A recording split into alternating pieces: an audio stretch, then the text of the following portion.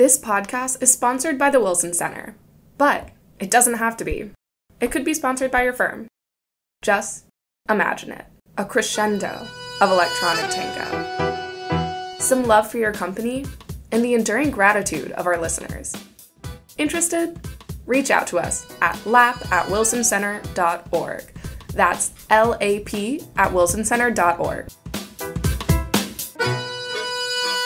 Welcome back to the Argentina Project podcast, brought to you by the Wilson Center. I'm your host, Benjamin Gadan. And I'm your producer, Katie Hopkins. Today on the podcast, I'm joined by phone from Buenos Aires by Bloomberg reporter Patrick Gillespie. Benjamin and Patrick discuss Patrick's recent article on Argentina's collapsing real estate market, both the causes. Hint, you need US dollars to buy houses in Buenos Aires, and those dollars are hard to come by. And the implications for Argentina's sputtering construction industry. On to our interview. Patrick, thanks for joining us. Thanks so much for having me, Ben. You recently reported for Bloomberg on the collapsing real estate market in Argentina, principally in the capital, Buenos Aires, and the numbers were stunning. I wanted to know a bit of the factors at play. It seemed like much more than the economic downturn has been causing this collapse in sales. Yes, I think the housing market to me seemed like this great example of both the economic downturn that Argentina is going through, the economic response from the current government, and some of the sort of structural weaknesses, of the economy. You have homes that are priced in US dollars in Argentina, but people can only access mortgages in Argentine pesos.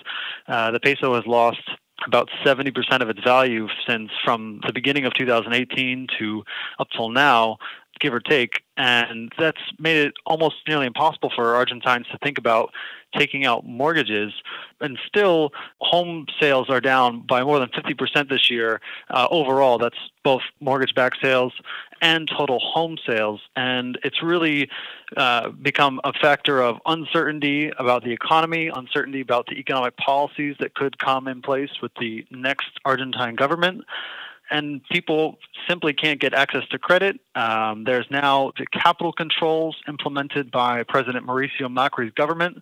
And those capital controls only allow people to buy up to $10,000 in US dollar banknotes, which is, of course, too little of a sum, too small of a sum to complete any type of real estate transaction. So the real estate market is really paralyzed right now by both the economic uncertainty, the kind of strange nature of its own nature of pricing homes in dollars, but also only offering mortgages in pesos, and the economic downturn, the peso being weak, and Argentina having the highest interest rates in the world, which are hovering near 70% right now. Now, I thought, though, in places like Argentina, one moves assets to real estate as part of a flight for safety, so that, in fact, all the tumult in Argentina right now, particularly surrounding this month's election, would have led at least, wealthy Argentines, if not the upper middle class, to try to park some of their money in real estate. Has that not been a factor that has given at least some tailwinds to the real estate sector? Well, a lot of the middle class, upper middle class, and certainly the wealthy in Argentina already have the vast majority of their savings either in dollars in Argentina or in dollars abroad. One economist here in Argentina, Miguel Kegel, estimates that Argentines have about $350 billion in savings kept abroad. That's sort of a sign of all the economic trauma that Argentines have endured over the decades between capital controls, currency controls, policies swinging from one side of the pendulum to the other. So the safe flight to real estate, it is considered one of the few safe bets in Argentina because the whole market is priced in US dollars. But the fact that there's capital controls now really limits a lot of the appetite for new home sales because if you sell your home and you obtain all these U.S. dollars in cash from a person, you have to keep them either in the bank or in your house now. If you put them in the bank, withdrawals are unlimited, but you can only send abroad $10,000 a month. I think the concern about real estate investment here and the current policy outlook is that it's not necessarily what the rules are right now, but there's fear that the next government, which could be led by Alberto Fernandez, could implement stronger, stricter currency or capital controls. We don't know yet, but there's that real concern that he could, turn up the notch a lot and make it a lot harder to take dollars out of the bank, transfer dollars abroad, or to just simply, exchange pesos for dollars. So amid that uncertainty, I think that's really just put a clamp down on the housing market, and anybody who in the middle class, upper class, who wanted a safe bet for their dollars is probably taking their dollars out of the bank. We're seeing, daily withdrawals of the central bank's reserves now for over 2 months. Now, there's cascading effects when you see this kind of trauma in a real estate market. I'm particularly thinking of new home construction. You focused mostly on sales data, but did you do any digging into the construction sector and those impacts? I mean, overall, as part of now our third of 4 years of recession in Argentina, we've seen steep declines in activity in the construction sector and in employment. And, those are pretty, high wage jobs in the Argentine economy. What's been the broader impact of this sales slump? Certainly, it's had an impact on the construction industry. We've seen overall the headline construction figure down both on a month-over-month scale and annually now for over a year, and the numbers monthly waver. Sometimes they bump up a little bit or bump down a little bit, but you're seeing on the annual basis some serious declines. And in the construction and manufacturing sectors, we've seen employment down, jobs are down significantly on a year-over-year basis. The annual declines are in the 6 digits, over 100,000 in job losses. So I think there's some serious economic pain in terms of lost wages, lost jobs, and certainly a complete halt to home sales. The real estate market is having a ripple effect here in the Argentine economy. And look, you've chosen to focus on the real estate sector because it's important both to construction and general economic activity, and because, as you've pointed out, it's illustrative of so many of these structural oddities in Argentina, including now capital controls, the dependence on the dollar, the depreciation of the peso. It's also an important sector from a public policy standpoint. And if I'm not mistaken, earlier in Mauricio Macri's term, there had been policies implemented to increase accessibility for home ownership. And in fact, this was yet another, economic priority of the Mauricio Macri, economic liberalization project that seems now to have fallen on really hard times.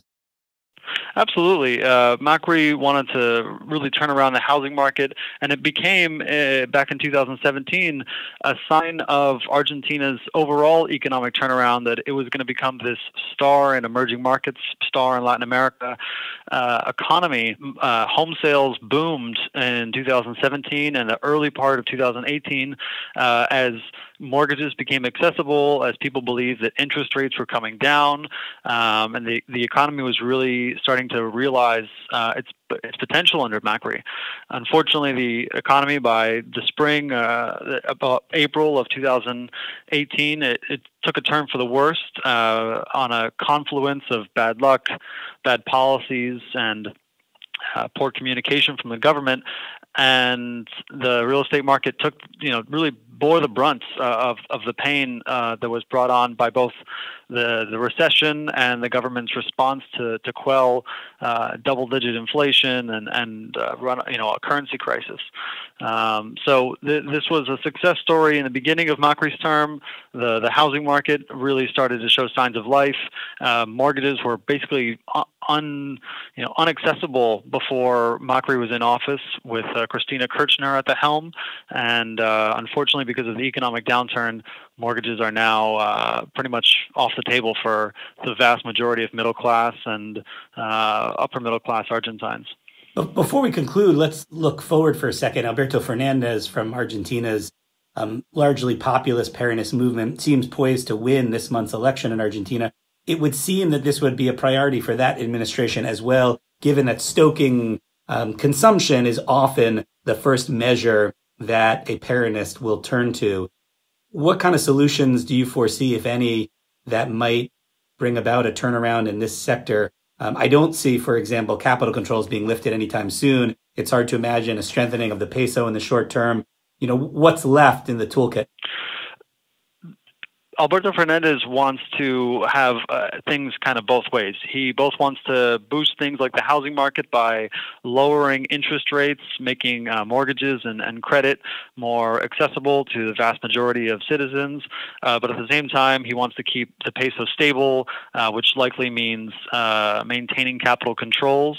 And he wants to, boost salaries and make sure that there's more social spending, that there's less poverty going on. So, in terms of housing, his main tool is to lower interest rates.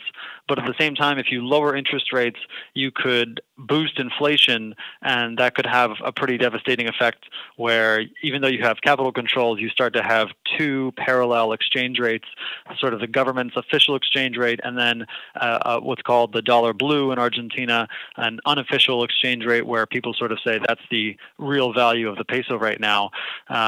So he doesn't have a lot of very good options to boost the housing market outside of lowering interest rates, but that also risks a whole slew of other economic ramifications. So I imagine with strong backing from unions, Alberto Fernandez will be under great pressure from very early on to do something to energize the construction sector. There is very little money available for major infrastructure projects, so it seems natural to take steps to encourage home ownership, no? Yes, absolutely, Benjamin. I think Alberto Fernandez needs to boost the housing market to appease some of the very strong labor unions. One of the big victories that he's gotten in recent weeks is the reunion between two of Argentina's largest labor unions, the CGT and the CTA. They came back there, reuniting together after, I believe, more than 25 years of being apart, which is a bit of a reflection of some of the divide within the broad Peronist political movement. So he's gotten this big notch on his belt of reuniting the big labor unions, and he needs to deliver. And part of that is on boosting industries like the housing market to get construction jobs going. And to do that, he has to make mortgages more accessible. It's just hard to see how credit becomes more accessible when you have 50% inflation and double-digit unemployment. So the economic backdrop to boosting the housing market is looking very dire. Unless, of course, the election of Alberto Fernandez somehow boosts confidence in the peso, and so Argentine Central Bank wouldn't require such extraordinarily high interest rates to defend the currency. I don't see that as a likely scenario, but I imagine it's possible. It's possible. I think in Argentina you can never rule anything out. But what Alberto Fernandez needs to do to strengthen the currency is send a convincing sign to markets that, he wants to continue on some of the policy plans that Mauricio Macri had in place of labor reform, pension reform, tax reform, and ensure that he can obtain the IMF's backing, IMF support for his economic agenda.